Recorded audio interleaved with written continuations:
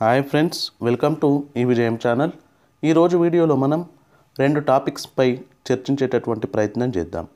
మొదటిది, తెలంగాణలోని junior panchayat secretary యొక్క ఈ రిక్రూట్మెంట్ ప్రాసెస్ అనేది లేట్ అవ్వడం వల్ల అభ్యర్థులకు మరి లాభమా నష్టమా అనేది ఒకటి.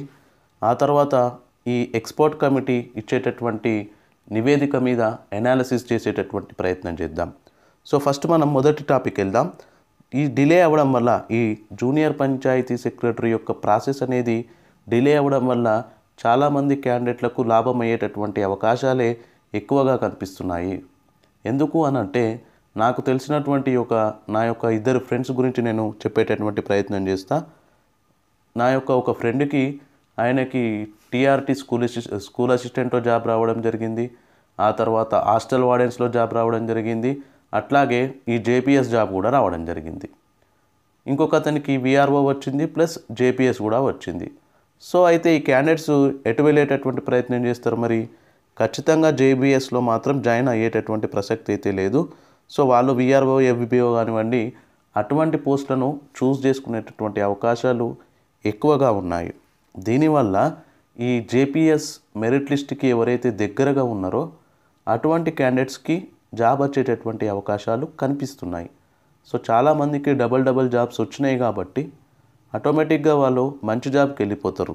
జేపీఎస్ కూడా మంచి జాబే, కాకపోతే డ్రాబ్యాక్ ఏంది అని అంటే 3 years ప్రొబేషనరీ ఉంది. లేదు అంటే ఇది కూడా చాలా మంచి జాబు, ఇది విఆర్ఓ కంటే కూడా పెద్ద జాబే లెక్క ప్రకారం చూస్తే. సో మైనస్ పాయింట్ ఏంది అని అంటే 3 years probationary period. So next టాపిక్కి వెళ్దాం. ఎక్స్పర్ట్ కమిటీ ఎటువంటి సూచనలు చేసేటటువంటి అవకాశాలు కనిపిస్తున్నాయి. ఓకే, సో ఇది విశ్లేషణ మాత్రమే, నా అభిప్రాయం మాత్రమే. తిట్టకండి, మీకు ఏదైనా అభిప్రాయాలు ఉంటే కామెంట్ బాక్స్లో పెట్టండి.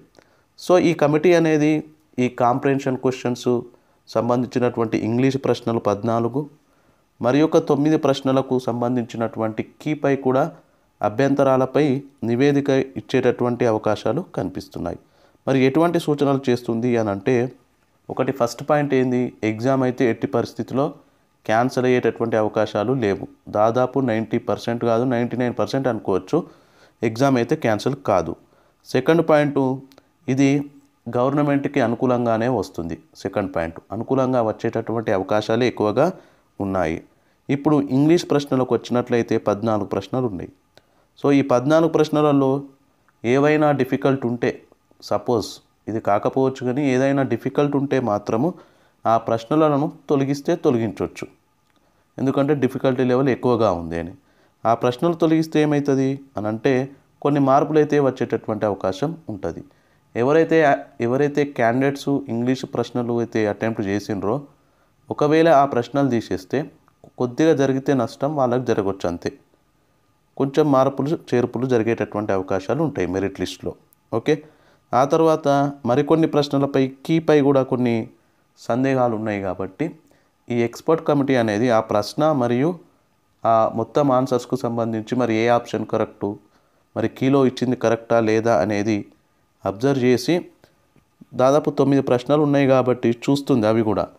అవి కరెక్ట్ ఉంటే ఓకే అంటుంది, లేదంటే అటువంటి ప్రశ్నలను కూడా తీసేటటువంటి ప్రయత్నం చేస్తుంది. కొంచెం డౌట్ ఉన్నా కానీ ఏం చేస్తుంది అంటే ప్రశ్నను తొలగించేటటువంటి అవకాశం ఉంటుంది. లేదు అంటే 2 ఆప్షన్స్ కరెక్ట్ ఇవ్వచ్చు. సో ఏదైనా జరగవచ్చు. ఇటువంటి ఏవైనా జరిగితే స్వల్ప మార్పులు మేబీ జరగవచ్చు మెరిట్ లిస్ట్లో.